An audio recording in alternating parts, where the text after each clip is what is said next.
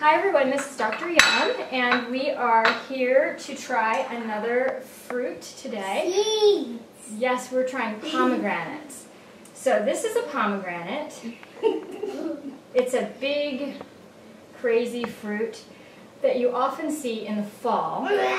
So since it's fall, we thought we would try this delicious fruit, which can be used in lots of different ways. But the first thing you want to know is how to actually cut it. It's big and it's hard and it's full of fruit that can really stain your clothes, so you want to make sure that you cut it properly. So we're going to show you one way. There are several ways to do it, but I'll show you my favorite one. So, first of all, I've got some tiny tasters here. You guys want to introduce yourselves? Pearl. Yeah. Scott. Alexander. They're having identity issues. Zane and Pesa. Asa. Okay. Alright, so first we're going to cut the tops and the bottom off of the pomegranate. Now, when you're doing this, make sure that you're wearing clothes that you don't care so much about, because they really do stain quite a bit. And I would work on a paper towel, or we've chosen a red cutting board because it will stain your cutting board. Okay, so next what we're going to do is we've cut the top and the bottom off. My hand. It does. So we're going to just carefully score, not all the way through, but just part way in quarters. So we're going to put 4 score marks part way through before we hit the fruit, just about 1/4 to 1/2 of an inch through. We'll start at the top, we'll go to the bottom. Okay, so now that we've made our score marks, this should make it easier to get through the fruit. Okay, so what I've got now is a bowl of water. Yeah. Ideally, you'd have a bigger bowl of water so you could get your fruit all the way through. So what we're going to do is break open the fruit. And inside is a treasure trove of fruit. Hold on, little hands. Hang on a second.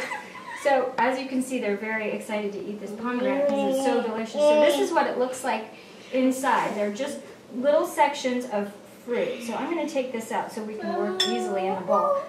And stay under the water, so if any of this juicy stuff squirts out, it'll squirt into the water and not onto your clothes or your tiny tasters. So we're going to gently release the fruit, and you're going to get this white pithy stuff that will kind of float to the top. Okay, hold on a second. So we're going to work each section, and we're going to free all of this fruit. And the nice thing about the water is the pithy stuff will kind of float, and then you can remove it later with a strainer. So that's how you do that, and you just work one at a time, and then you'll see that the fruit kind of just stays at stays at the bottom there. And then later on you can take all of that water and just put it into a colander, and then all of your nice fruit will be in the colander. So I'm going to show you guys how delicious the pomegranate is. This is what it's going to look like when you're done. You're going to have all these little fruit. They look like jewels. And the seed is inside, and you eat that crunchy seed. And it's very delicious. But some people don't, like Miss Ava. It would be very hard to not eat the seed because it's so big in there. But it is crunchy and it tastes nice. So what do you guys think? It's yummy. It's yummy? What do you think? Super yum. Super yum? Super yum. Alexandra back there? Okay. Okay. You like it, Asa? Okay, so what you can do with this fruit is you can do lots of different things. You can put it in Jell-O. You can just eat it like this. You can actually sprinkle it on top of fruit salads or green salads. It really makes a Thanksgiving salad look really bright and beautiful, and it gives a little punch of color and flavor.